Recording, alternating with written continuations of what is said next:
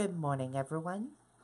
I'm Riley King, and welcome to the Riley King Newscast right here on the Riley King Network.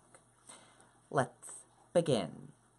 First up, car crashes into house in Salem. Let's take a listen to the video from WMUR News 9.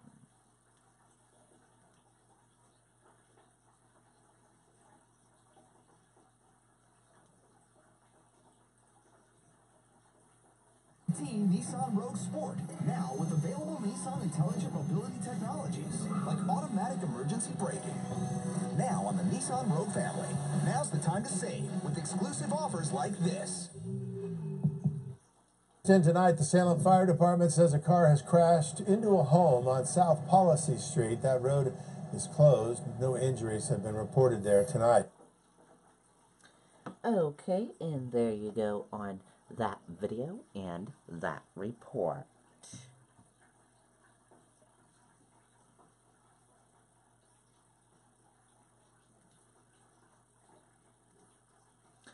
Police shot at responding to domestic incident. Let's take a listen to the video from WCVB Boston.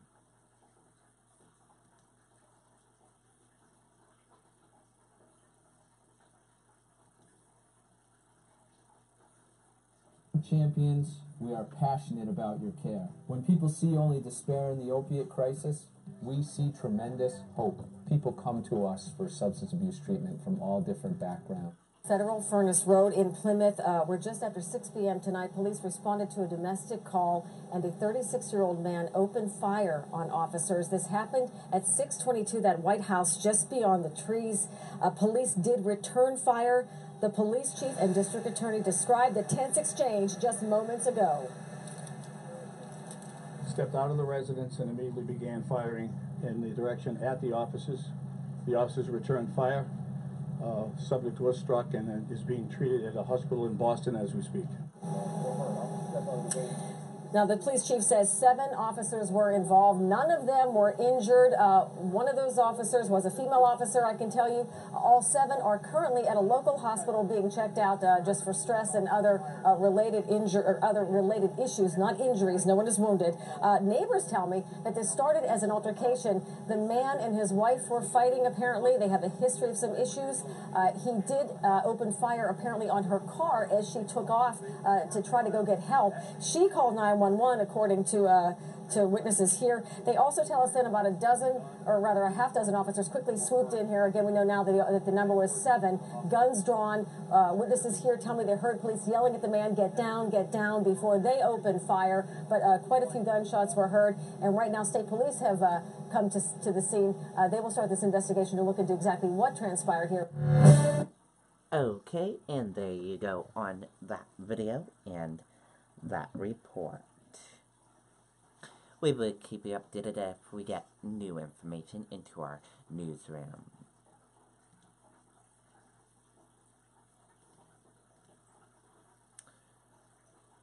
Armed and dangerous. FBI offers $20,000 for information leading to arrest of John Williams.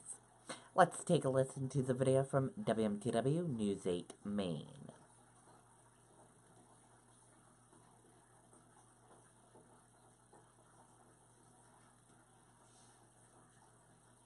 Of this company, very proud of what I do and what we do here as a team. It dates back to Maine heritage and just working hard. And we have a lot of really good people ready to go and willing to do anything and hardworking. I want to start by thanking the community for their overwhelming support during this investigation. Throughout the day, we have received truckloads of food and beverages, as well as logistical and emotional support. This has allowed us to continuously work towards the apprehension of the man that killed Corporal Eugene Cole. At this time of this briefing, John Williams is still at large and still considered armed and dangerous. I repeat what I said this morning and reaffirm my comment. If John Williams is hearing this, I want you to turn yourself in.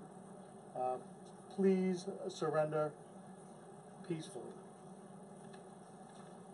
An update, we have been partnering with the FBI and other federal agencies during this investigation.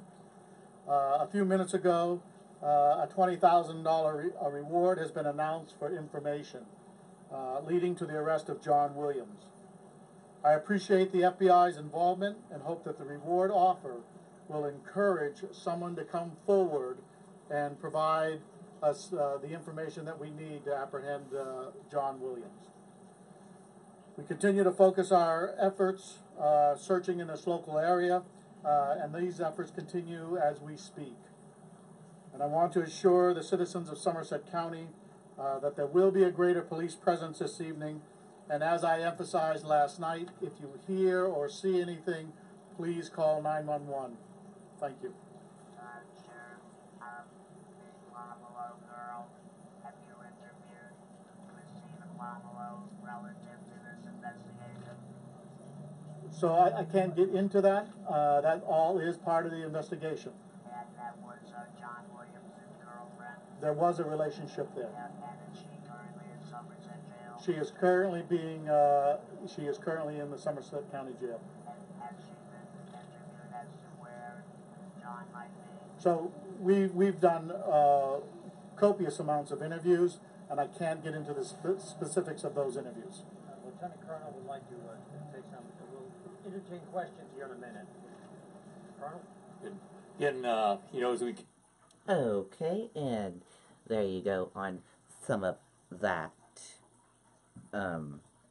press conference they had yesterday. If you want to watch that full press conference, we will share the link with you on the Riley King Network Facebook page.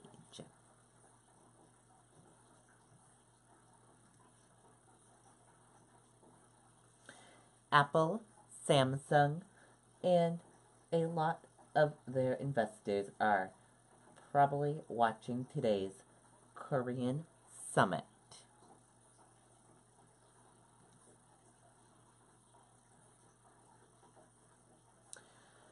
North Korea and South Korea are on the voyage of an historic moment, and it matters for tech companies and their investors far beyond the peninsula.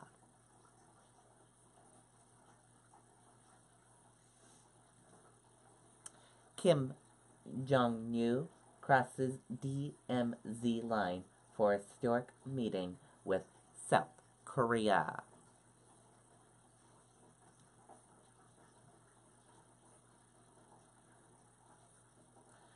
Let's take a listen to the video from ABC News.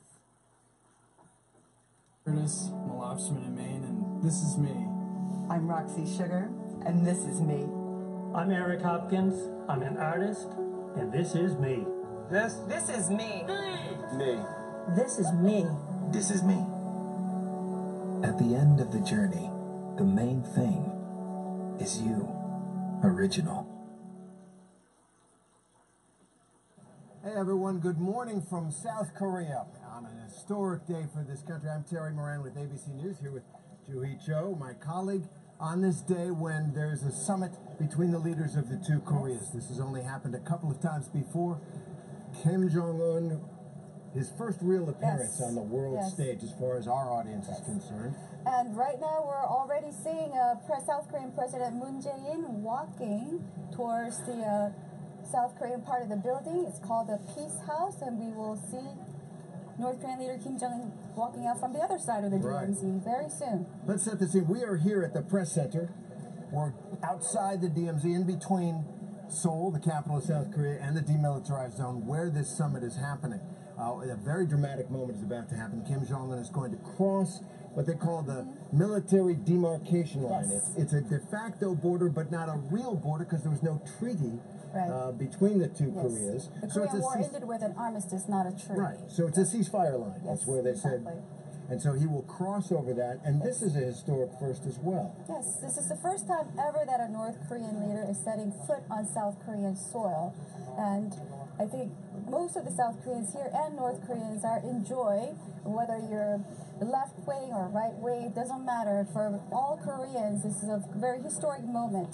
Well, let's talk about that right now. This sense that South Koreans and North Koreans, but certainly South Koreans, have been living under the shadow of this mounting fear that there was going to be war. We had President Trump talking about fire and fury, and the rhetoric that's coming from the North Koreans. And now all of a sudden, really in a matter of weeks, we had this spinning like a top turnaround. What's the feeling among South Koreans that first their leader is meeting with Kim Jong-un, and then it seems President Trump and Kim Jong-un are going to sit down? Okay, and there you go on some of that video and that report. If you want to watch that whole video, we will share the link with you on the Riley King Network Facebook page. And that does it for the Riley King Newscast right here on the Riley King Network. I hope you all have a great rest of your day, and I'll see you back here later on today. And I'll have a news report in a little bit. Goodbye, everyone.